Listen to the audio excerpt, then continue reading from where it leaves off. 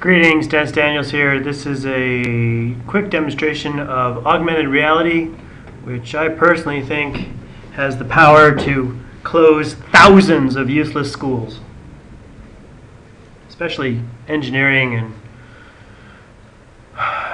classes and physics classes and chemistry classes. Pay attention. This is cool. Let's see. I'm going to reload the page because it just crashed on me, of course.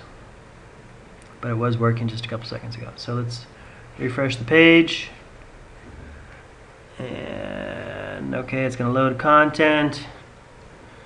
And let's go to, well, let's see. Auditorio de Tenerife. Never been there. At least I don't think I've been to this place. Now we're going to see the 3D model. I'm going to open with ARsight, AARSIGHT, click OK. Give it a second. Now it's going to want to see my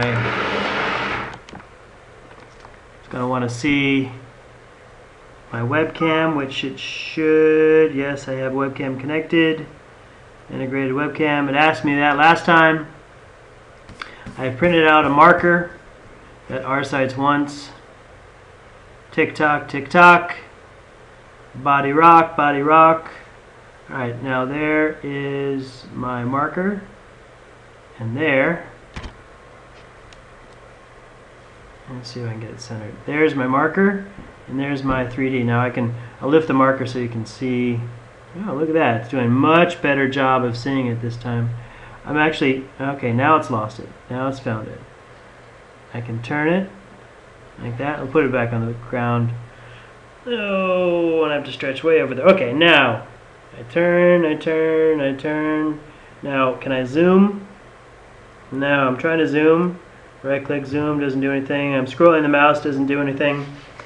But if you needed to, for example, you had this marker here and another marker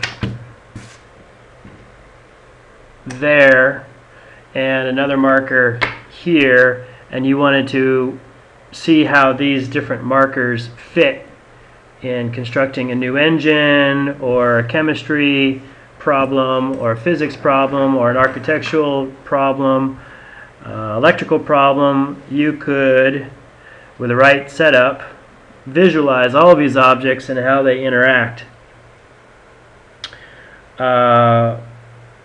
This is very useful for engines, especially, and none of these do it yet. But if you had, for example, a library of markers, see that marker right there? Hasn't found it yet. Now it's found it. If you had a library of markers, let's see, so that whenever a new marker came on, you'd be able to identify it. That's a camshaft, that's a transmission, this is the engine, that's the chassis, that's the fuel supply, and then you assemble them, you would have a complete model, wouldn't you? 3D puzzle maker. Come on, people. I'm not very smart. I figured that out in about 2 seconds. When are we going to get the software that allows us to do that? Let's see, there it goes. Now if I put my hand over it, over part of the marker, does it go away? Does it go away? Yes, it does. All I have to do is cover part of the marker and the 3D goes away. But it comes back just like that. Thanks for watching. Go play. Have fun. It's cool. Really cool.